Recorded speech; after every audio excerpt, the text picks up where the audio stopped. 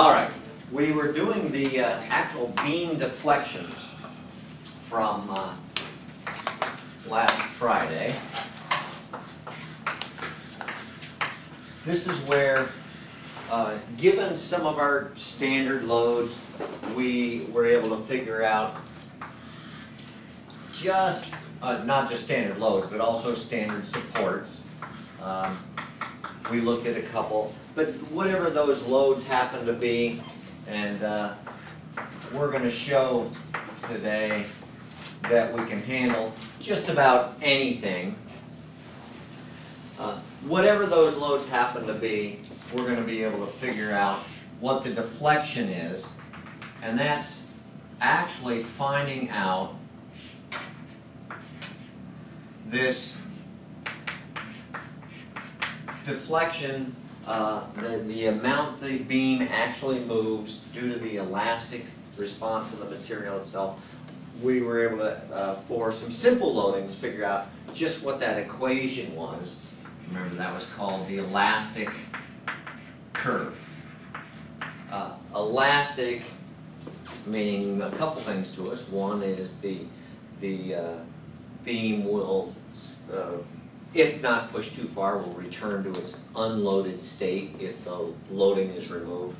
But elastic also had to do with the fact that the curve was, this curve is continuous. Remember that term from calculus, well actually pre-calc, I guess you would even do continuous, where there's of course no step change in the position of the beam. The only way that could happen is, of course, we had beam failure, and we're not stressing any of these beams to the point of failure. But it also meant that the slope was also continuous, meaning there was no abrupt change in the slope of the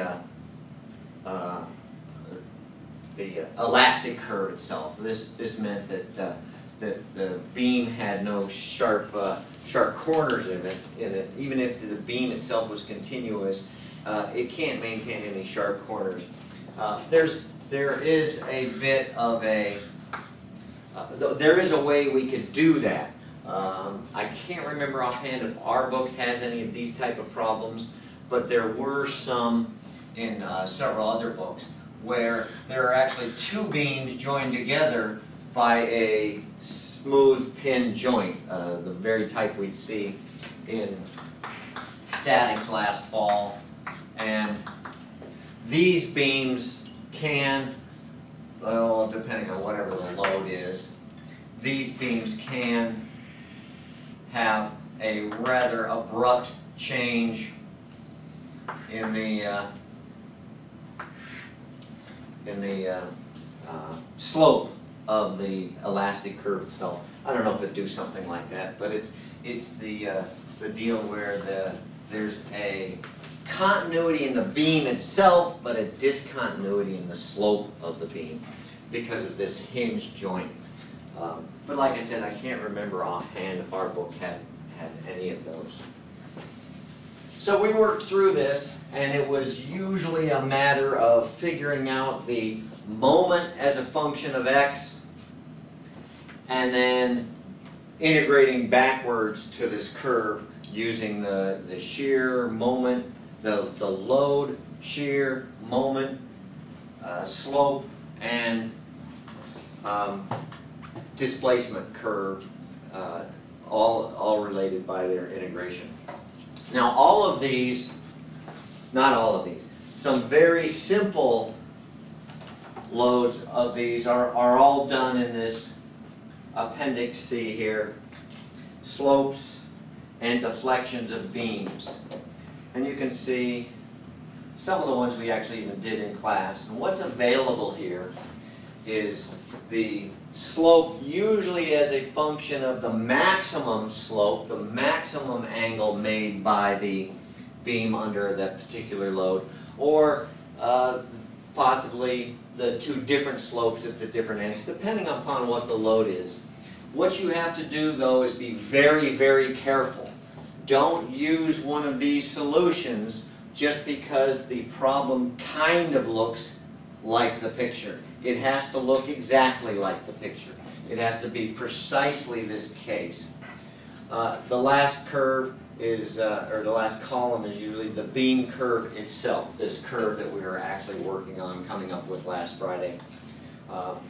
Also available, though, are the deflection at a certain point. This is not the point of maximum deflection, it's just the deflection where the load happens to be. And that may be what you need. If this was a floor beam and this was a wall on that beam, you'd want to know the deflection right there, because it could deflect enough that the wall separates from its own ceiling above. You don't necessarily care what the maximum deflection is when it's more critical what the deflection is actually under that beam, under that particular point load.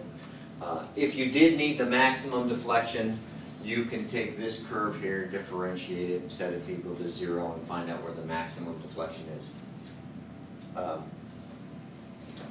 There's some other possibilities. All the ones on this first page are those with simple supports, the pinned end and the roller end.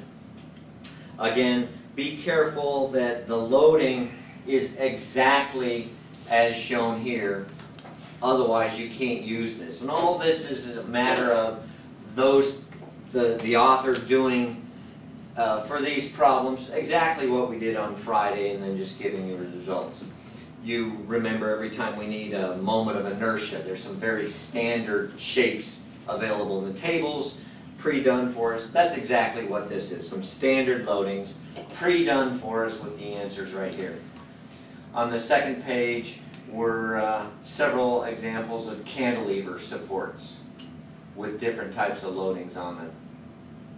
Again, you need exactly the loading shown in the picture to use this solution. A lot of good test problems right there. Oh, it gets even better, because there are lots of problems available that are not on here, but are relatively easy problems to do, and we'll talk about how we do those right now. So imagine we've got a simply supported beam with a uniform load, and remember that could be nothing more than the weight of the beam itself. That's exactly how the weight of the beam would show itself in one of these problems, as a uniform distribution of a load per unit length of beam. But then imagine we've also got a point load at about a quarter. So this is not replacing the distributed load with an equivalent single load. This is a separate load to that shown by the uniform distribution.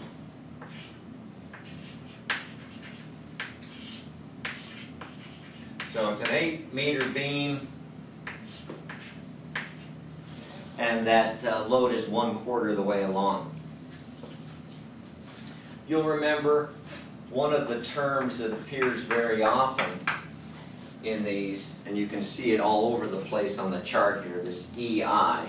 That's the modulus elasticity, whatever the material of the beam is, determines that, and then I is the cross-sectional moment of inertia of the beam itself. So it's often worth it in these problems that it's either just given, or it's something, if you have the separate parts to it, that you go ahead and calculate it separately so that it's available for all the other times you need it. Sometimes this is termed the flexural rigidity of the beam, these two together. So we've got a beam with that already established. The first thing you should do is look in the tables and see if this solution's already available, and then you can determine what it is. Imagine we want to find the slope and the deflection at certain places. None of those are available. We're kind of close, but kind of close isn't good enough. If we tried to solve it with just this one, it wouldn't work. If we tried to solve it with just this one, it wouldn't work either. However, we can use superposition. We'll do an equivalent situation of two solutions superimposed over each other. That being the solution of just the single load added to the solution of the uniform load. Both of these are available separately in the tables. We'll get a solution of the two of them together by combining these two solutions as we go through these. So we can figure out the deflection due to the first loading, add it directly to the deflection of the second loading. We'll have the deflection of the two together. So we'll look at these. This one is the second one in Table C. In fact, is the one we did on Friday. We actually did a beam where the point load was 1/4 of the way along the beam. We actually did that on Friday. So we don't need to redo it because it's either right there available in your notes. The numbers might change slightly, or we can just take it right out of the table. So we're looking for the general beam deflection. So I got to make sure I slip over to the right one. Be careful that you pay attention to what A and B stand for.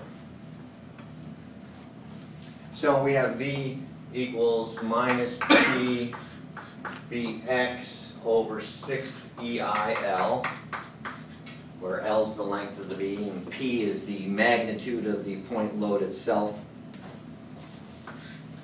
And then, which one am I looking at? L squared minus B squared minus X squared.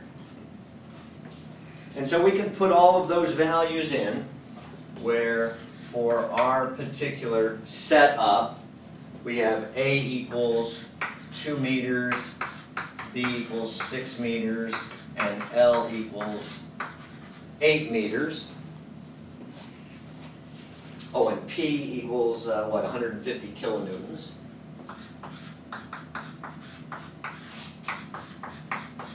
So you put all those values in. We even have the EI.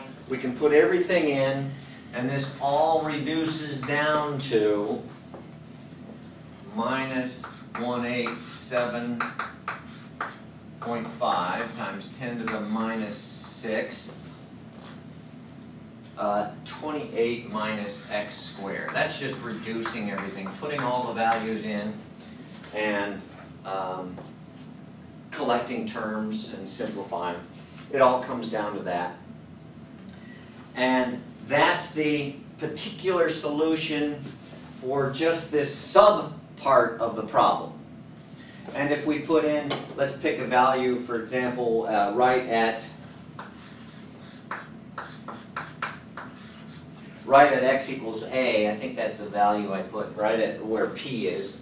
This comes out to be minus 9 millimeters. So we would know from this particular loading that that distance there is minus 9 millimeters. And if you remember, we do need them be very careful with the minus signs, because there are loadings where the beam could actually go above the neutral position rather than below. For the second loading, I'll have to bring it over here. Just, I don't have a lot of room there. The second loading is also in the book. It's the fourth one down in our book, as long as they didn't change the order between the versions. And so if we go over to this particular solution here, and then again we just fill in the pieces.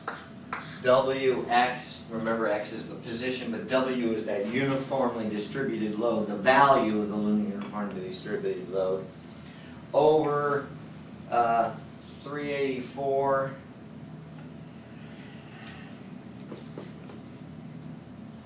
Let me make sure I'm looking at the right one. Oh, I wasn't. I had actually slipped down. 24 EI. It's hard when you can't see the whole picture on the screen. X cubed minus 2L x squared plus L cubed. And of course, we just set our values to what we were given in the problem.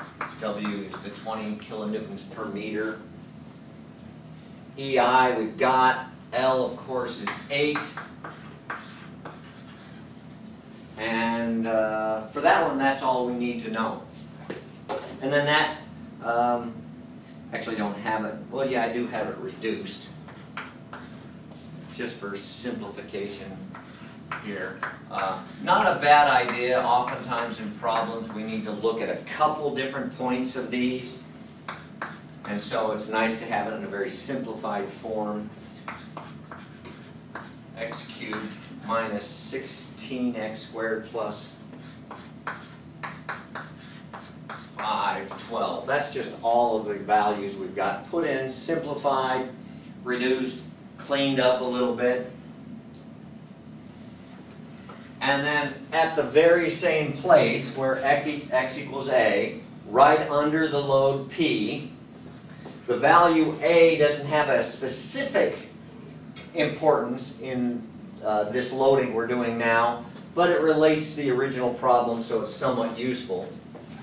So at x equals a, again the 2 meters in, we get a value of minus 7.6 millimeters. And so as this beam deflects at a point 2 millimeters in, we get a deflection of minus 7.66 for that separate problem. We add the two together,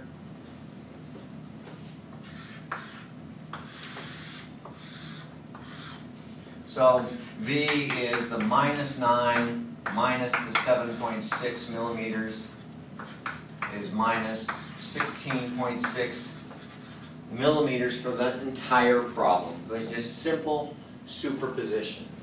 So we know this beam's going to deflect in some way, and at a particular point now, we know that the deflection will be minus 16.6. And we can also figure it out at any other place along there.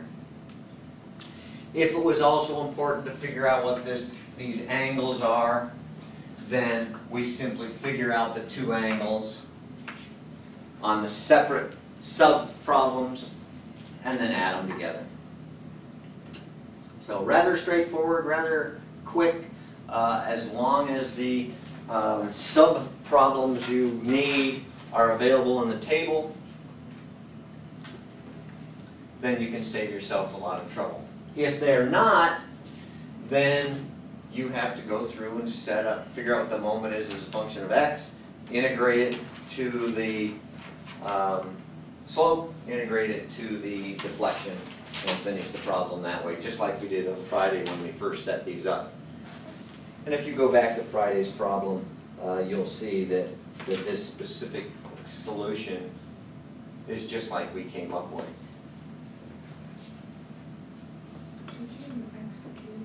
Sorry? No, x cubed in that. Here? Yeah. Oh, what's missing is I had an x pulled out, and I didn't see it. I had it in there. So yeah, that would be, there'd be 28x minus x cubed.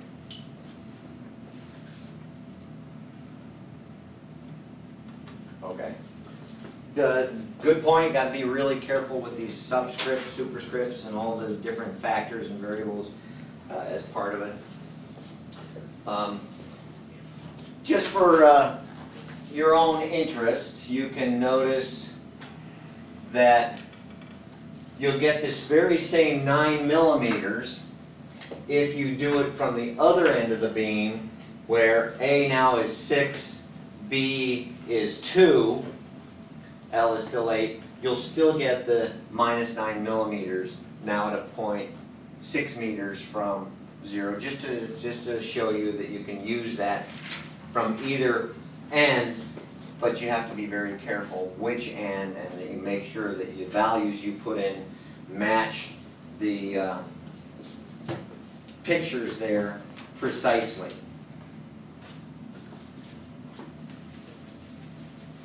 Okay, so we'll do a couple more. These work well with some examples.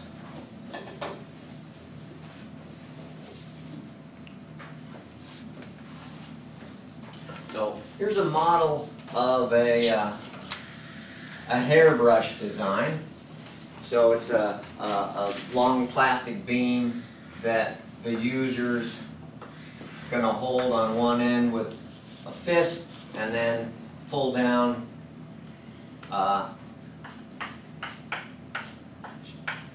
blonde. So I'm using yellow.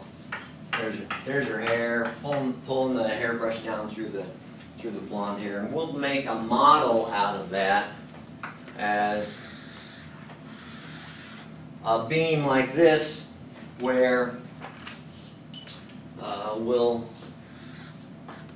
model that end as cantilevered, as it would be as the user is holding it, then with a uniform load. And we'll take it to about halfway. So that'll be our model, and then we'll put some values to it. Oh dear, what do I mean by that number?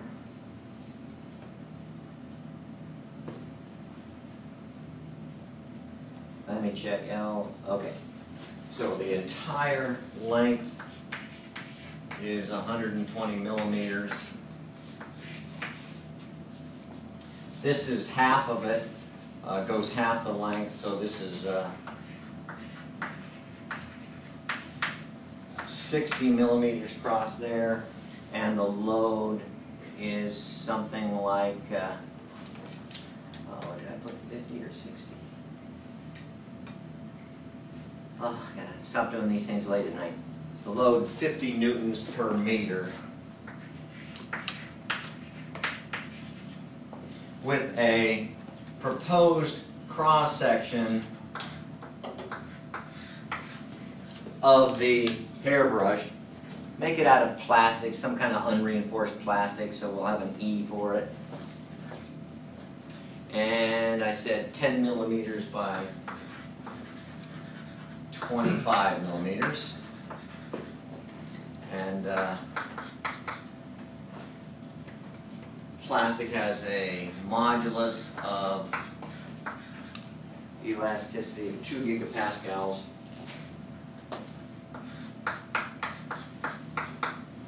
So E times I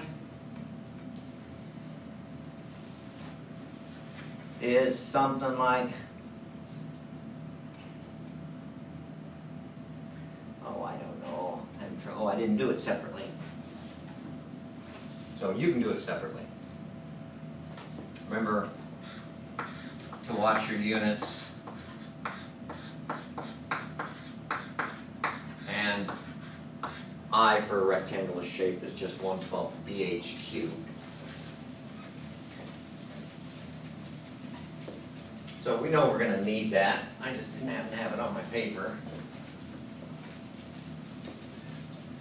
First thing to do is check to see if this solution is in the tables. If not, we've got to come up with a solution that represents it. So looking at the cantilever solutions, well, there's a uniform load. There's a uniform load halfway across the beam, but it's at the cantilevered end, not at the free end. So we can't use that solution. So we don't have an available solution in there, but we can make an equivalent picture of it that will suffice. So here's our original model.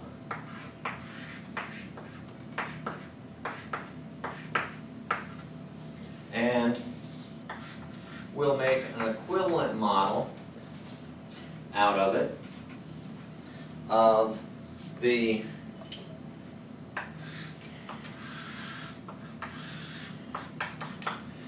one that is in the picture, which is this one here. That is in the table, and the uniformly distributed load goes to the halfway point, which is sort of like what we've got, and then we'll add to it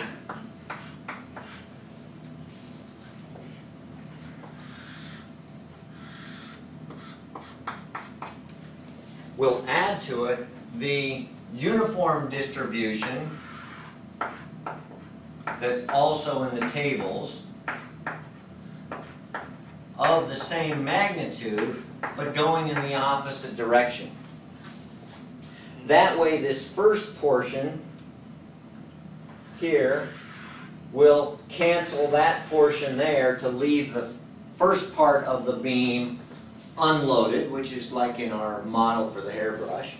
And then we'll have a load here, it'll be in the opposite direction, but we'll just have to be careful. Remember the hairbrush, it doesn't matter which way you're going, you have to do it both ways. We just have to make sure we get it so it makes sense for the picture we've got here. So, I guess, let's make it so it is better. So it does better match. We should put this one upside down. That makes more sense. Right, David? Yeah, that's what I can see you frowning. We'll make this one then like that. That'll match our model precisely. Again, these two ends will negate each other, leaving it unloaded. Then this adds to the unloaded end and gives us just exactly what our model is. So you can do that. Find. Let's step through it. Find the deflection and the maximum angle. We know it's going to do something like that. The maximum angle we expect to be down there, and we also expect that's where the maximum deflection will be as well. So practice opening up. If you have your book, that'll help. If not, I'll put up the relevant ones right here. Yeah, I can get them, just barely get them both on the screen.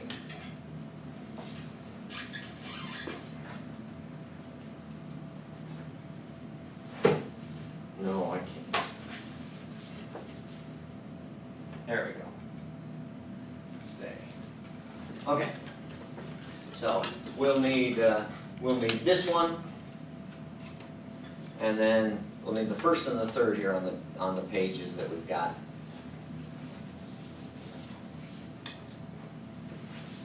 So you set those up, see what we get with them. The third you just make positive. Sorry? Yeah, well, for this one, Positive. yeah, you'll have to make, well, W, remember, is positive one down, so you'll have to put in W as negative, or just change these to positive and put in the magnitudes.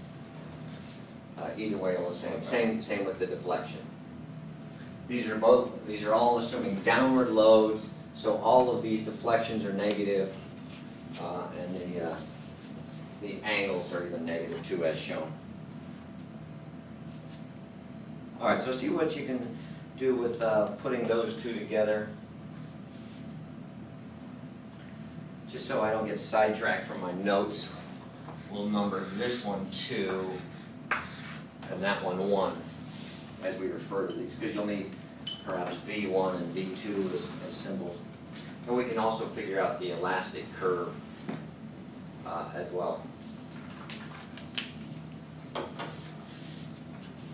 So there's the two solutions we need in the table. Let's practice them, see if we all get the same thing.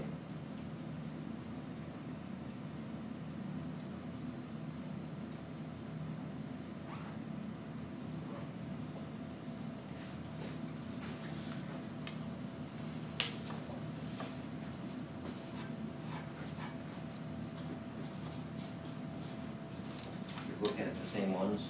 Looks like it. Just the same. You have the International Edition too? I'll have to remember that for the test. Otherwise I'll be pestering you all day.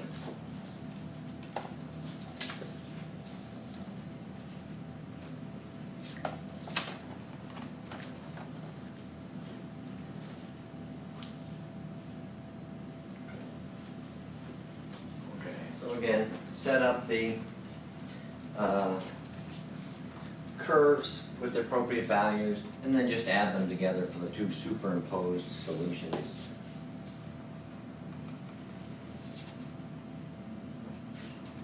We've done this superposition thing before.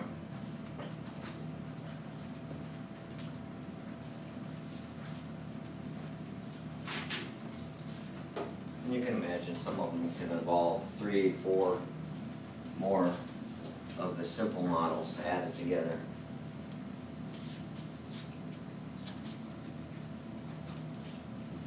Phil, looks okay? Look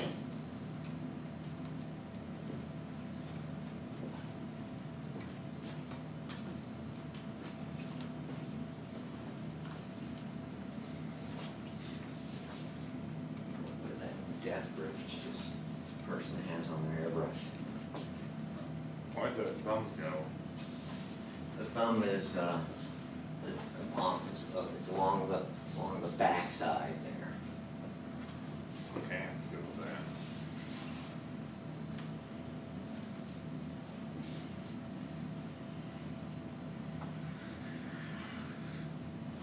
Like that, is that okay? David, you happy with that?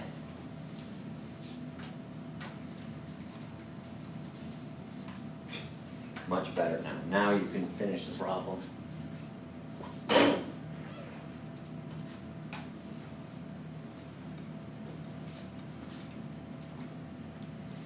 I guess we could argue whether the cantilever should have started right back here, but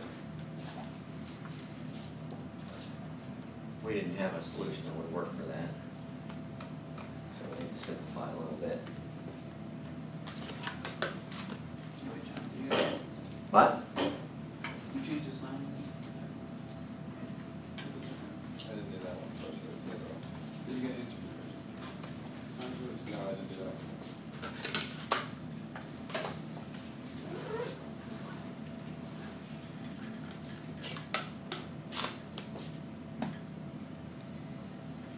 Okay, so for the, what I've called number 2 here, remember we're looking for the deflection at the far end, and they're going to be different.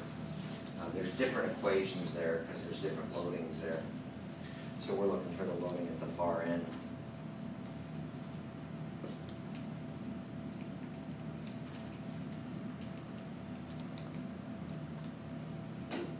Yep. So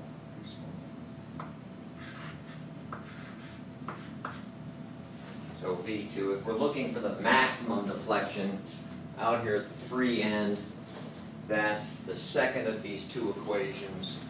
It's inverted, so we take off the minus sign. W over L cubed instead of minus W over L cubed. 192 EI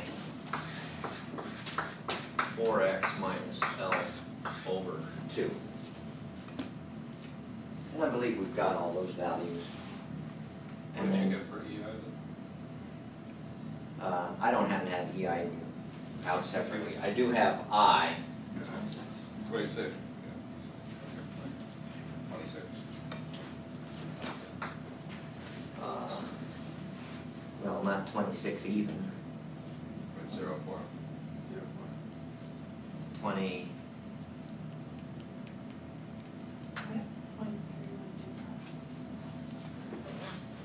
Well, let's see. 2 times 10 to the 6th newtons per meter squared, and for 1/12 VH cubed, I got 1.28 times 10 to the minus 8 meters to the 4th. Is it 10 to the 6th? 10 to 9. You have GPA. Yeah. Maybe it's Oh, 9. yeah. Yeah, I was doing megapascals, so that's time 10 to the 9th. So whatever that comes out to be, I just don't have it calculated separately.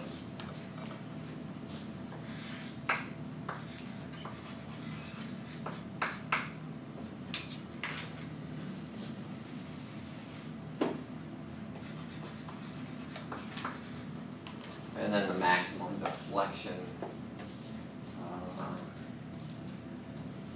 Again, take out the minus, L cubed, and remember all these units should work out.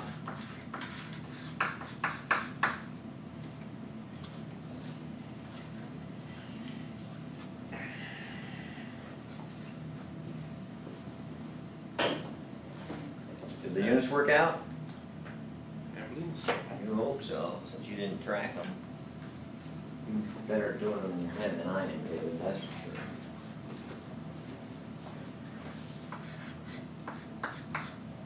And then for the second one, we can use the loading just as shown.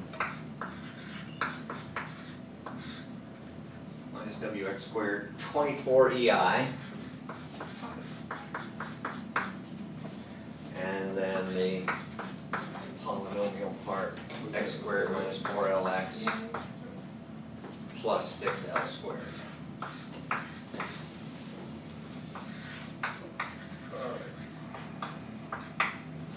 And the maximum expected deflection, the angle, the slope, again at the end, and again the model and the solution match each other so we can use it just as pictured.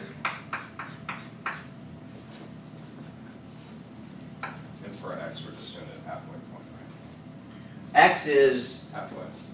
no, X is where along the beam you're interested in this. So if we want to know what the maximum deflection is, Oh, we want to pull it. you'd want to X at L. Sorry. If you want to know it anywhere else in between, So multiply this by 200.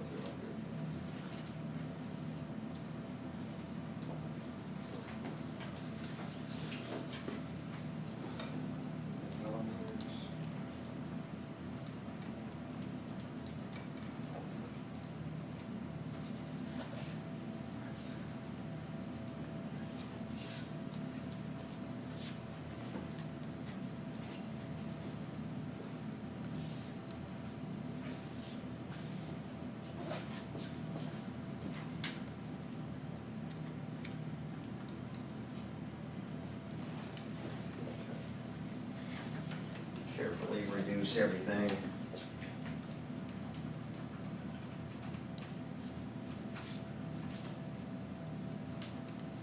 Check your units, make sure everything's in meters if that's what you're doing, all those distances in.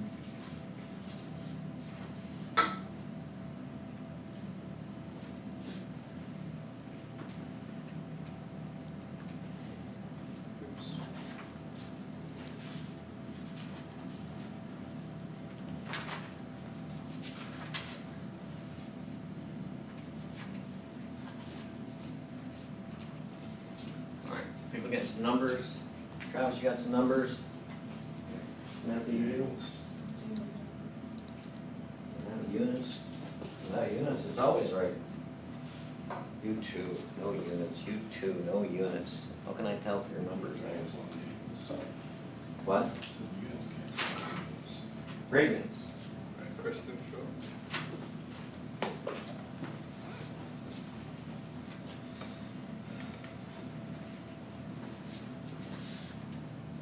I don't have all the intermediate values written down, so. Total.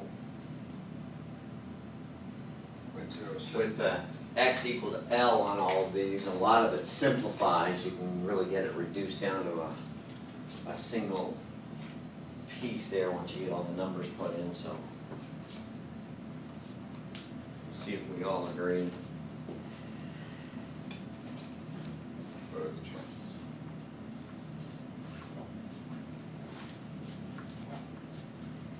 You can imagine if airbrush was too flexible, it wouldn't feel quite right. Maybe a little flexible. Yeah, a little bit,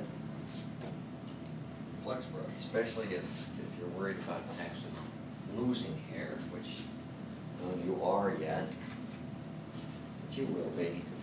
I'll see you guys at the 50th reunion. Never. We'll be laughing at how bald and fat we are.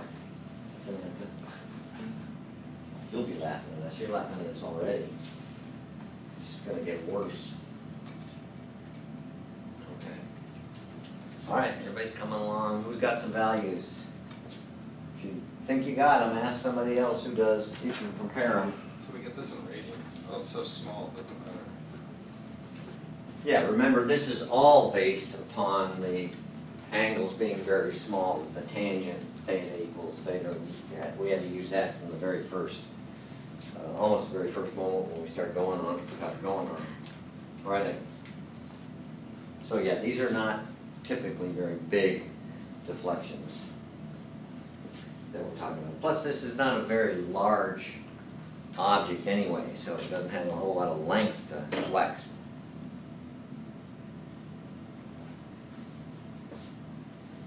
So the deflection, both the angle and the absolute deflection are going to be small. Get your plus and minus signs right, because these two deflections are in opposite directions. Oops. Right. Yeah, we screwed up. The minus sign in there has to do with a positive load, which we have always taken to be a downward load as positive. 0.22.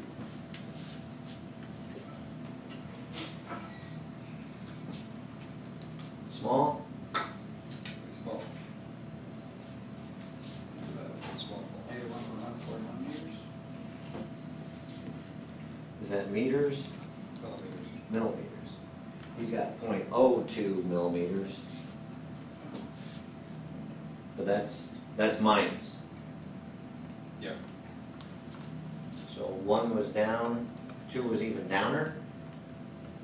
No, wait, this No, is no. minus, this is. Yeah, something didn't quite work there. Wait a minute.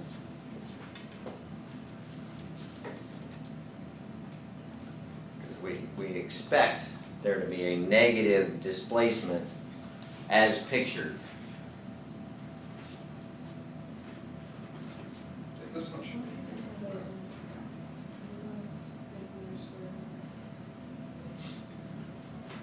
Yeah, Newton meter squared over Newton meter squared, once you fix that, which is no units, but remember that's when radians applies. Yeah, well that's got to be 10 to the 6th newtons, so that's that newtons.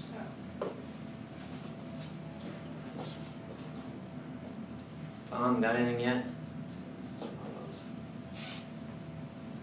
Both positive? Bless you. Because that's a positive deflection. This is a negative deflection, and our model, we'd expect it to be. Oh, I only have number 2. It's Oh, not okay. complete. Okay, yeah. Number 2, we expect to have should be positive. And 1 should be negative, and hopefully if they work out, the total deflection is negative. Is that negative? EMF be positive?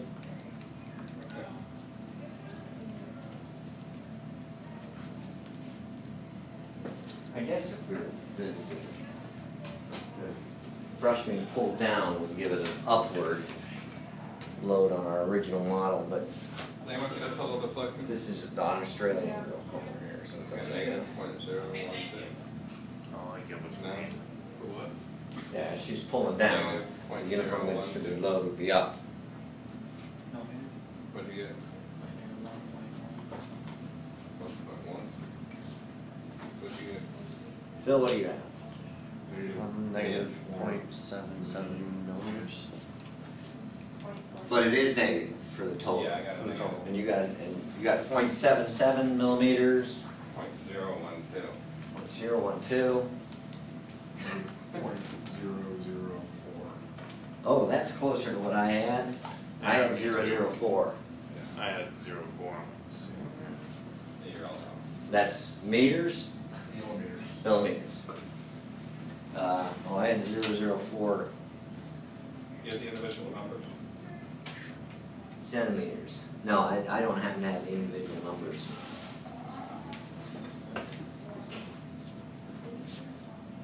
You got negative 4.3 times 10 to the negative 4 meters.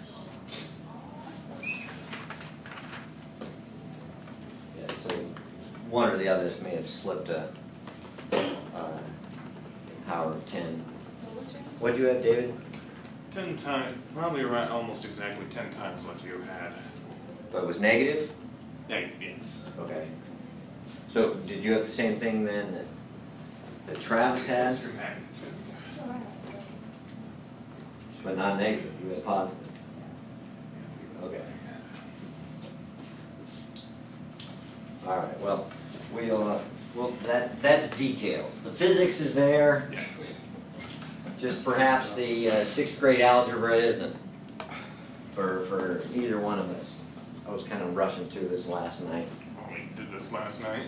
Yeah, which is, you know, the tail end of a long weekend. Of hard drinking. No, no, easy, easy. Wonderful. That's All what I right. do think that So last. we'll double check those numbers when you've got a couple minutes to down. But the basic idea is there. I want to have time to get on to the other application of this as we've seen before. So, as long as your physics are there, which the simple superposition works very well in lots of different applications. 0.003. All right. We also have used this type of thing for those problems that are statically indeterminate. We did this for torsion. We did it for the strain, simple elongation. And we can do it now for the beam deflections. So imagine we have an over-constrained beam. What that means is a beam for whom the simple statics equations we've used before are insufficient. If we have a beam like this, our typical static solution from last fall will not suffice. There's just too many unknowns for the number of equations we've got. But we've now got this idea of superposition to add on as another possible, or actually counts as another equation, and another equation actually comes into it. So we can make this into two models. This one, of course, isn't on the solution, so we can take it as two models that will superimpose and use that as a way for us to then get to a solution that we do have. This solution is available. It's the one we just looked at. That will cause a deflection of something like that. We expect the beam to deflect something like that. Remember, a cantilever support, the slope is 0, and then there's 0 displacement over here, so we'd expect something as a displacement like that.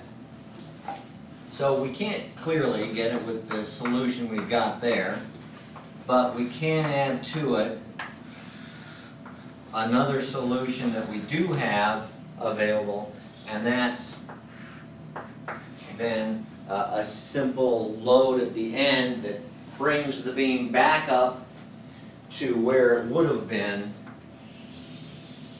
such that those two together we would expect to give us the solution we have there, and that will give us the reaction at both walls. So maybe we'd say something like this. We'd have a V1 down, and then with the second model, the same magnitude deflection only would be up, such that the two added together means no deflection at the simply supported end. The 0 slope for both will guarantee 0 slope for the other solution, and we'll then be able to find the full solution. So let's put that together. From Appendix C, we have V max as minus WL fourth 8 over EI. So that's going to be our V1. And the minus is appropriate because our model matches that in the book. So we know we expect a maximum deflection at the end of that particular model of minus WL 8EI. I don't happen to have values for these, we're just doing them in absolute variables.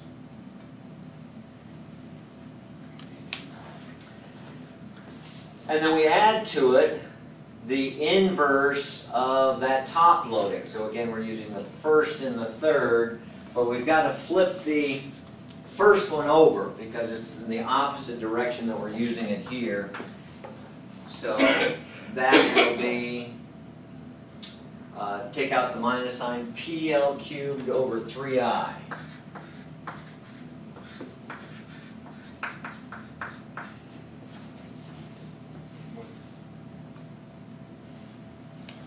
All right, that's this deflection here, the maximum deflection of a single point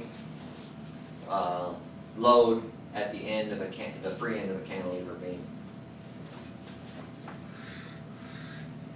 And then we're saying that, maybe I'll call this a 2 here, would make more sense. We're saying that V1 plus V2 equals 0. That, as simple as it is the extra equation we need to solve the original problem.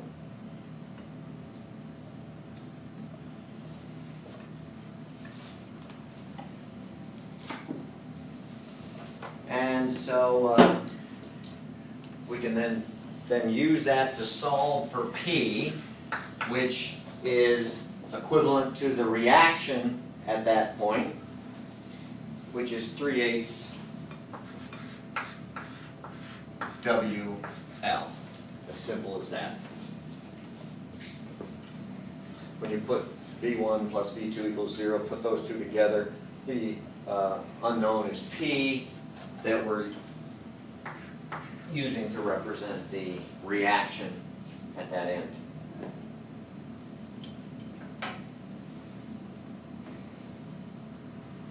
However, you're not done, because we don't have the reaction at the wall. We also need that.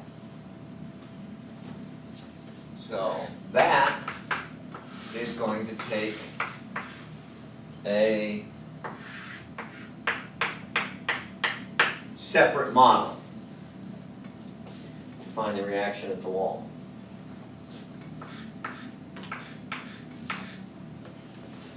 So we'll split that into two models as well.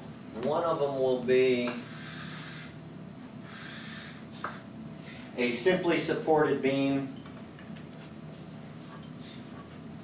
Actually, we're going to have to model this twice. So, a simply supported beam.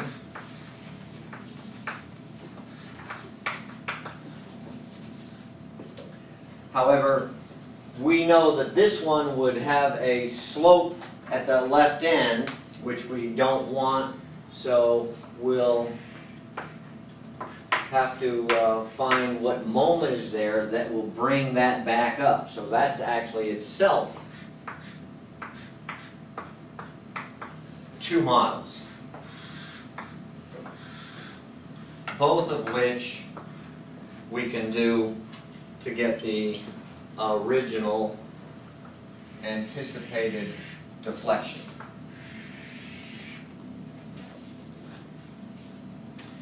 Not in any particular order. We can do a uniform load distribution that'll give us deflection like that. Add to it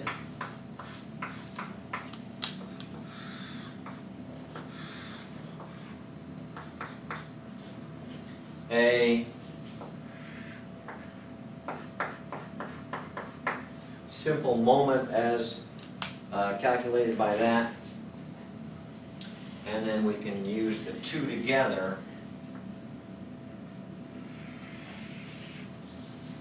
to give us zero angle at the wall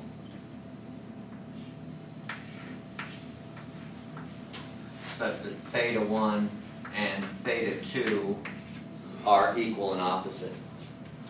Why do you get this? We need those two to find out what the reaction at the wall is. For any of our static solutions, when it says find the reactions, it's not just at the support, the simple supports, but also at the wall support.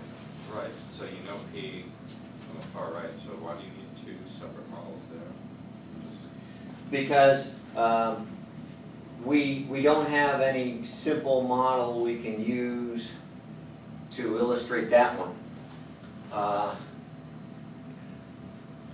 Well, I guess we could. We could have made this as another solution. We could have done it as this. Well, actually, it's the same two we've got there. Well, no, it wouldn't be, because P's all the way down on the other side. yeah, if we did this, we're not going to get the moment at the wall. So this isn't going to suffice. We had to bring the moment into it. So we had to remodel it and then split that into the superposition.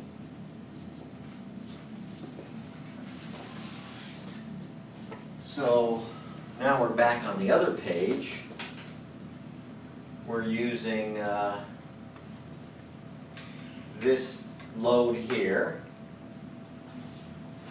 plus this load here, only done from the different end with the moment running in a different direction. So you again have to be very careful with this. We're using these two middle loads, and we're using the angle ones. So there's the ones we're using there. Okay, so we have to be a little bit careful. I'll call that 1 and that 2, just to stay consistent with my notes. So, the first one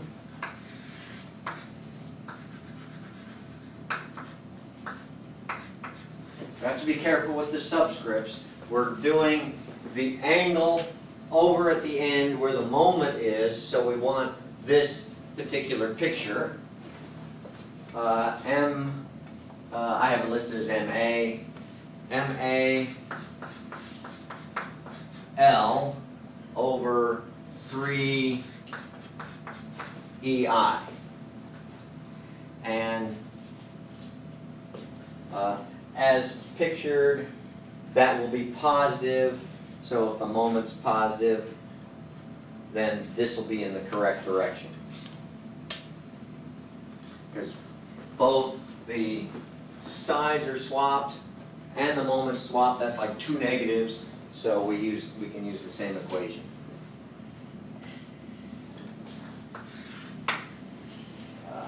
Actually, I don't want this as theta max. Just theta 2. And theta 1, it doesn't matter which end we use because it's symmetric, so it's minus L cubed over 24 EI. Minus WL cubed over 24 EI. Did I read that right? Minus WL cubed, yeah. Do you theta 1 and 2 reverse? Yeah. I want to change. Yeah, these numbers are right. So I want 1 here, 2 there, 1 here, 2 there. So 1's on the bottom. It's arbitrary, remember, it's just the way I happen to do it in the notes.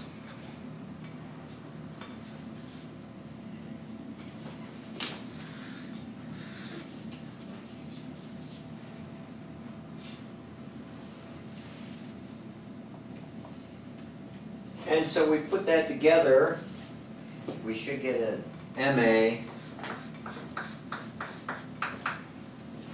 equal to minus WL squared over 8. Remember, every time we did this superposition thing to do statically indeterminate problems, the material itself didn't matter. It ended up canceling out. And that, again, is the case. When we put these two things together, theta 1 plus theta 2 equals 0. Solve for MA. Not only the material, but the cross-section of the beam cancels out. Should that be positive? Theta 1 plus theta 2 equals 0. The negatives can be cancelled. Theta 1 plus theta 2. Yeah, that's a negative. No, that's our negative convention. It should be negative. So does it not come out in the algebra? Depends on each.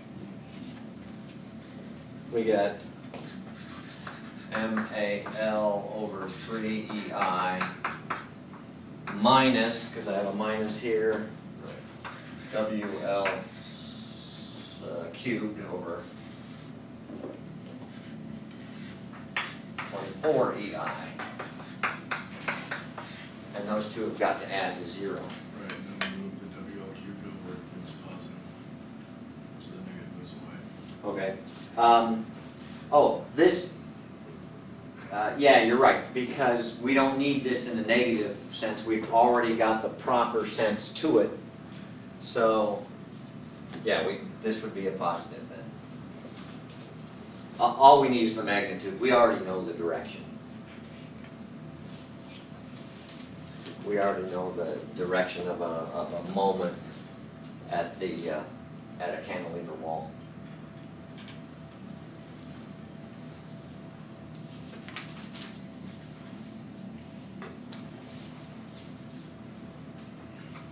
Now, the question might be, we use two different models here. We use this model first,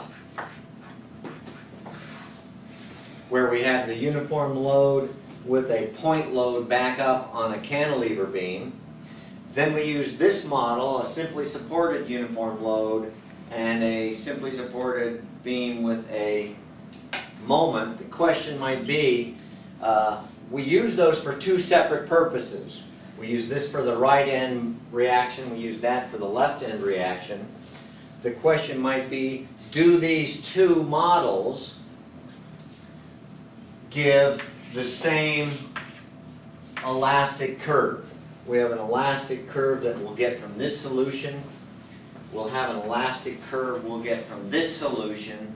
The question is, do they each give the same elastic curve? If they don't, then it might not be appropriate to choose two separate models. So let's let you three find the elastic curve for this model, and you four find the elastic curve for this model. And we'll see if they're equal. If they're not, then you either have to decide, is one the better model than the other, or perhaps neither model's good. And it may not be obvious which is which. So do the same thing. What's the load? Just use P and W for the loads. That's W, that's P. Actually, we just need W.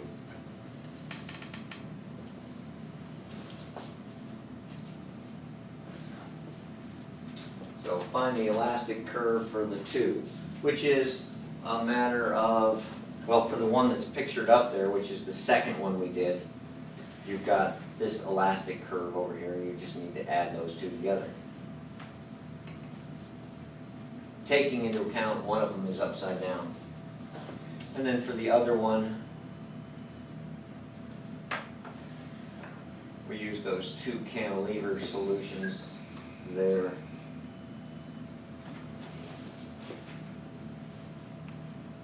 For those elastic curves.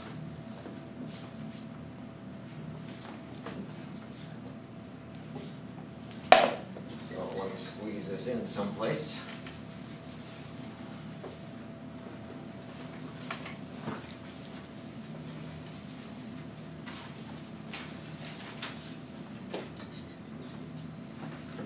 Thanks, Joe.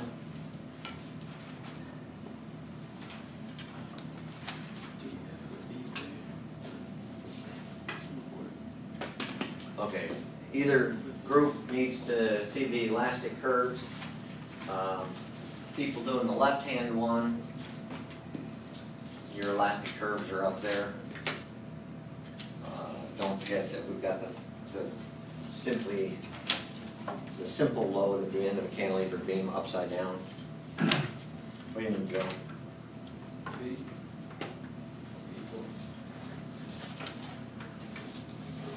For your two beams, that's these two right here. You've got this load with this elastic curve, and then this load with that elastic curve.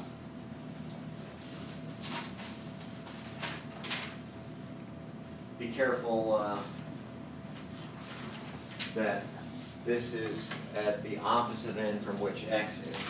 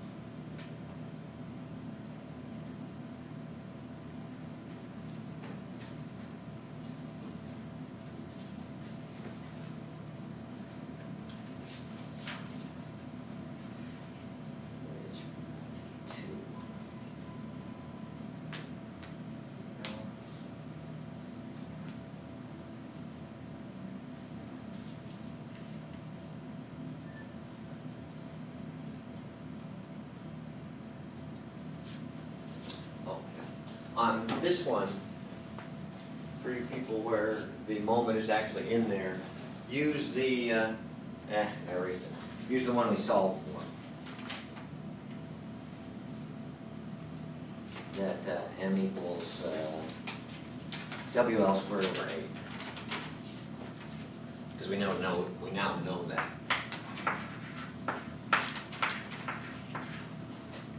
So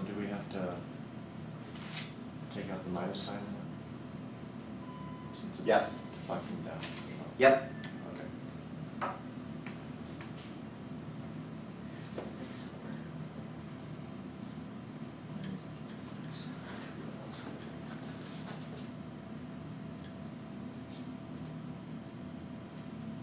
Can you put back?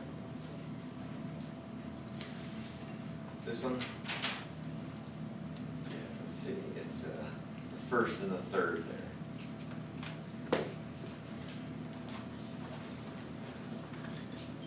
Does that seem? Does it depend in terms of variables or? Yeah.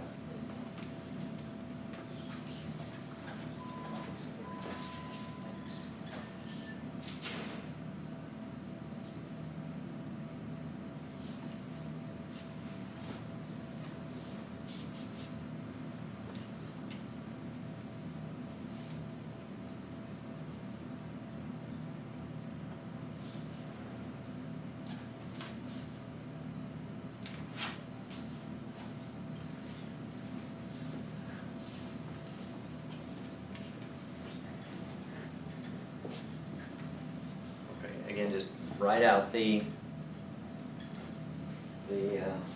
equation for the elastic curve and put them together.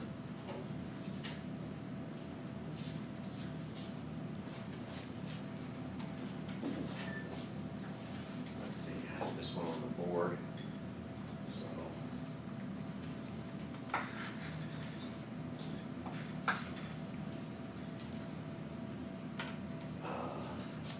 Right there, minus wx squared. The minus is okay, we're in the same way, 24 EI. Now the the EI is not going to cancel in this case. Adding these together, but they don't add together to equal 0. They add together to equal whatever they equal. X squared minus 4LX plus 6L squared is the first part. Yep, that looks good. And then we add to it this one.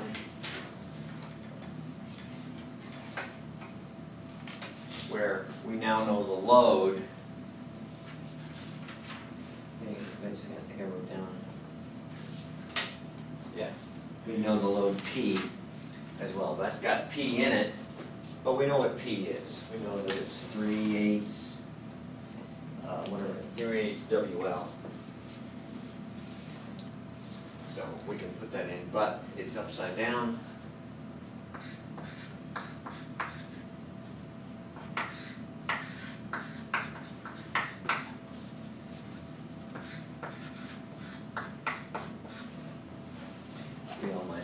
Where P equals what we found before. I don't have it written there. It's 3/8 WL.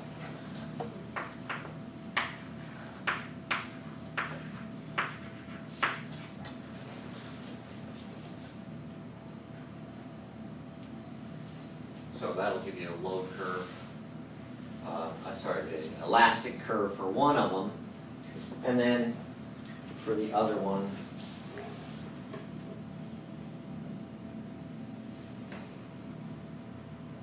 We have to go to this one, the second one, where we use that equation. Which one is that? That's the uniform one here. It's in the proper orientation.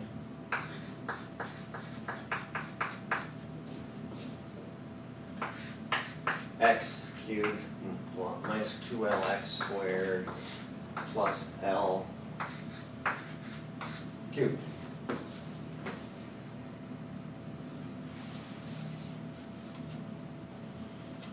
And then V2 is the second one with the moment. This is upside down, so we have to turn this over. We know the magnitude of M0. I had an MA on the board, so you can figure out what that is as well. Using the moment we now know. No minus sign there, because that one is upside down.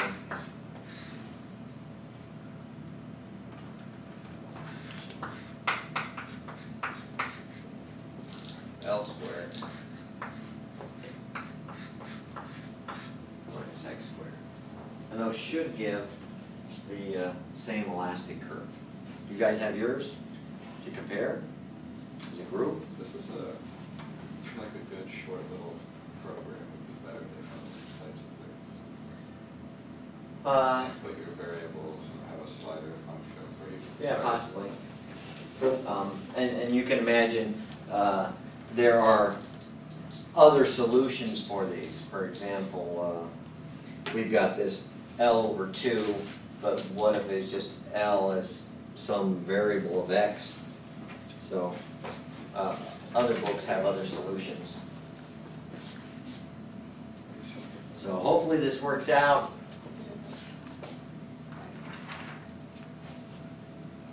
Now add those together. What happened to keep These two. Add those two together to give the complete elastic curve. And that should equal these, the ones these two are adding together. This group's adding together for this elastic curve. Should give the same elastic curve. Assuming you've got the same.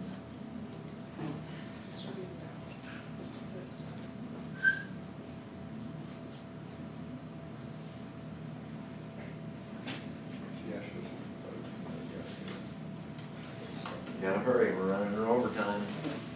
I help you now, it's $100 an hour.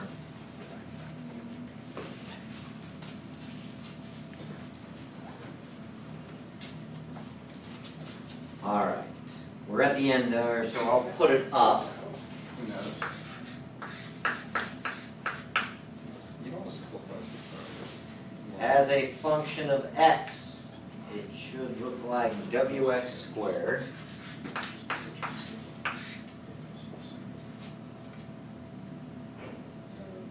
over 24 EI.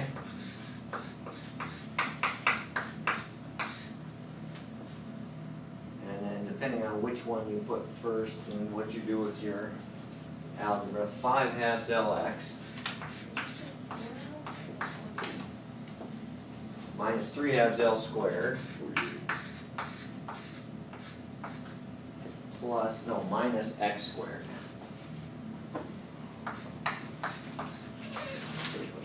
Did you guys get that?